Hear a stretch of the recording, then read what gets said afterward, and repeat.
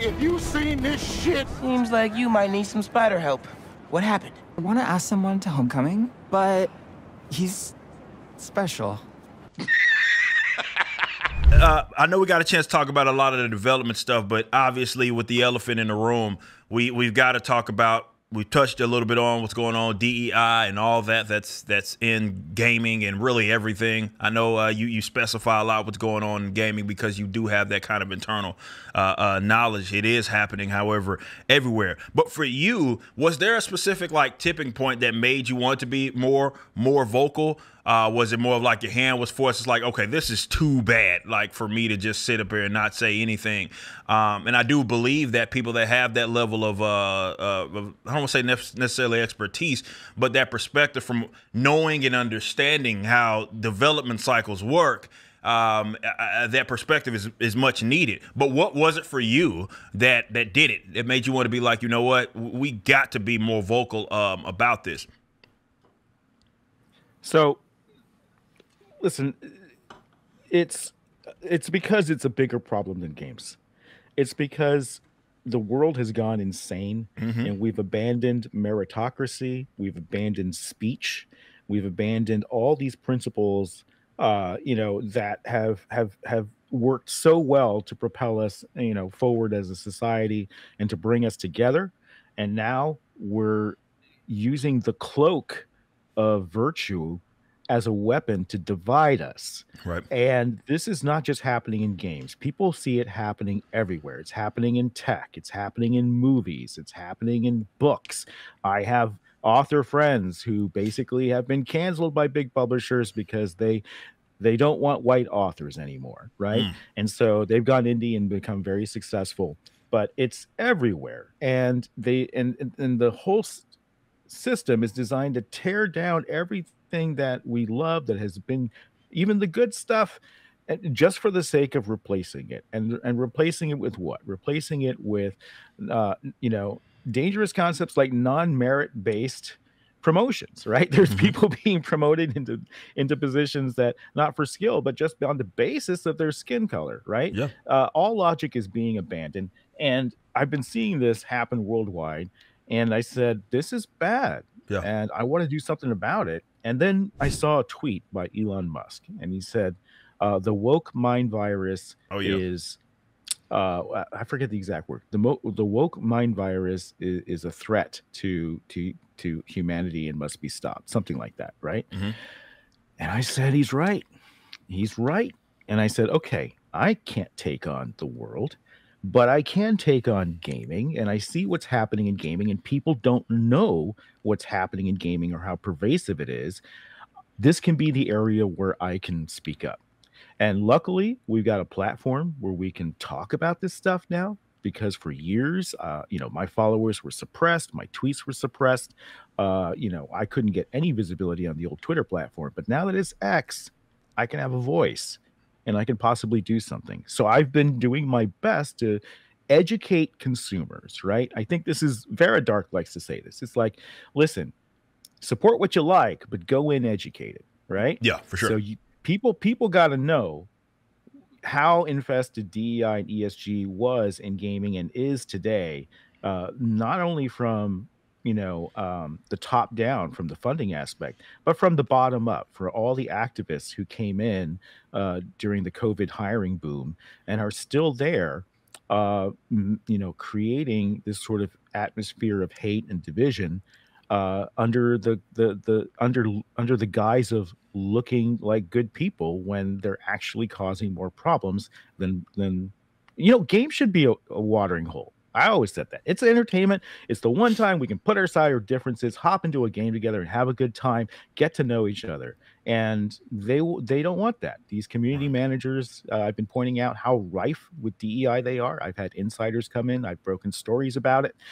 They have secret groups where they talk about this and they shame other community managers if they don't have the right opinions, and try to get them canceled or fired. And, and these are the people interfacing with the gaming community, and people need to know about this. And this is so I would say that is exactly what I'm doing on Twitter. It's gotten a huge amount of attention thanks to Cabrutus. Shout out. Cabrutus Rambo bless his soul, Brazilian man, Yeah. started a group called Sweet Baby Detected on a curated group on Steam. It's currently at 350,000 members, and we won at number one. PC Gamers at number one with 600,000. So please join his Steam curated group. All he did was put up a list that say, hey, these people, this consultancy group, which specializes in woke agenda stuff and wrote for all these games that ultimately had very poor writing and crashed and even closed some studios like Suicide Squad, you should know about this. And then you make the decision. Do you want to buy this game or not? That's all he said. And they went after him and they tried to cancel him and they tried to cancel me and they're trying to shut everybody up right now. And we're never going to shut up. And that, I think when Kabrutus spoke up, that's when I went full throttle. I said, okay, Elon's right. Kabrutus has a wedge. Let's make that wedge really wide. Let's educate everybody and see where the chips fall. Here's Johnny. That's respectable. And look, I think that people not being in the know on how this stuff is going down, how infested this stuff is, I think it's so very important. And you having been part of developmental groups, maybe when you were definitely doing stuff with Blizzard and others, I'm pretty sure there were external factors, but maybe not to this degree. But can you take us through, definitely with you having those insiders, the involvement of the external companies? We know that was the Sweet Baby Inc. is the under the guise of consultancy, and the Black Girl Gamers and the Gamer X's, where that's specifically why they are brought on to inject essentially their social views per se into these narratives of a lot of these games, right? So how involved? Because obviously it feels like it's gotten worse. How involved are these sort of external companies in like game development these days? It ranges. I think when Sweet Baby Inc. and Black Girl Gamers says, oh, we don't do anything, and the press report says, well, they don't have any real impact, it's all a misunderstanding. That's a half-truth. There are some games where they're brought on just to check a box, right? Because when you check that box, you get extra ESG points, and that qualifies you for more funding. So CFOs and CEOs of companies, which I've been one, your CFO is your best friend, and you're looking to get that funding money, and you just fill the boxes. But on the other projects, they do have a tremendous amount of influence. Kim Belair, the head of SBI, is credited as lead writer on many projects, including Suicide Squad, right? So, which cratered completely. And I think the more influence they have on the project, the worse it gets, because these people aren't in there to make games. These people saw an opportunity, saw that big companies needed to check these boxes and were throwing money around to hire consultants to check those boxes. They got in there. They didn't have the talent to actually write a AAA game, and it cratered studios, and that's a real shame. So what do you think about the invitation, right? Because we've seen this in, for example, these bigger companies, some not even related to entertainment, where what they're doing is creating these internal sort of departments where that's the type of weird stuff that they focus on. It's D.E.I, it's the diversity officer, chief officers that have a team under them, and that's specifically what they're designed to do. Sensitivity screen, and again, inject whatever nonsense that they need in it. Do you think that's more or less what's more so happening with a lot of these companies now, that it's that bad, where it's less even about the consultancy and more about we're designating an entire department for this nonsense? Yeah, that's all financially driven. Look, you have to, the bigger companies can have their own internal DEI departments. The smaller studios, what they're being asked to do is hire consultants like Sweet Baby, hire other ESG funding ESG checkbox companies like that come in and manage your gender balance on teams and promotional hiring strategies. Why is this happening? Why do these AAA companies do this? Because games are hugely expensive to make. And it's not like, you make one game and you take all your own money and you invest it. No, you find the cheapest money you can and you hold on to your cash flow. So you're going out as CFOs are going out there and publishing things, and they're raising money from banks, they're raising money from trade portfolio funds, retirement funds, even, and university funds, and they all have ESG requirements, especially in the 2019 era. Okay. It shifted away from that and away from media a little bit. But during 2019, 2020, this is where all the cheap money was. And you could get hundreds of millions of dollars and save a lot on your interest rates for any loans. And you could do this if you had proper ESG scores. So what does that mean? That means you had to have things like the right board composition. You can't have all white people on your board. You have to have POCs, and not just any POCs. Asians don't count. Yeah. Asians don't count.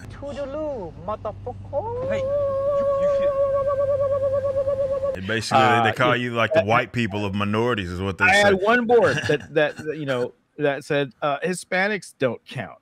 Oh, wow. And so they look at your board composition, and they look at what your what initiatives you have launched in the company. Do you have a DEI department?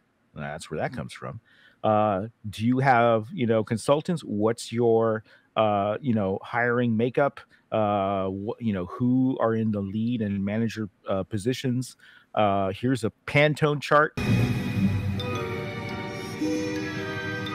Okay, you're good to go. Please compare it to this and rate how you're doing.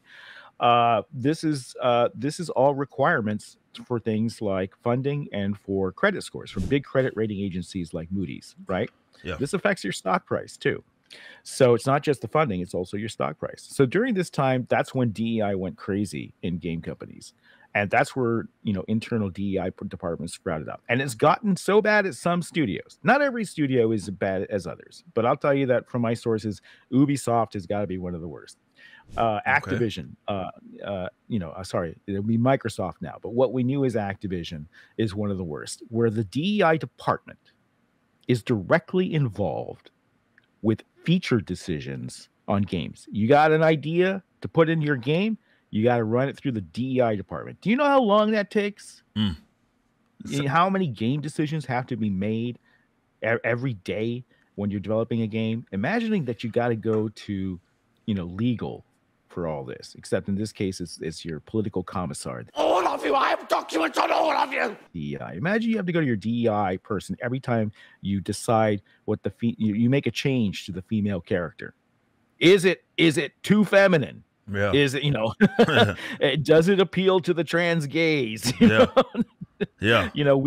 It's like you're being choked, and so many good devs are out there, and I feel horrible because they're held hostage to all of these insane policies, and they don't have any creative freedom.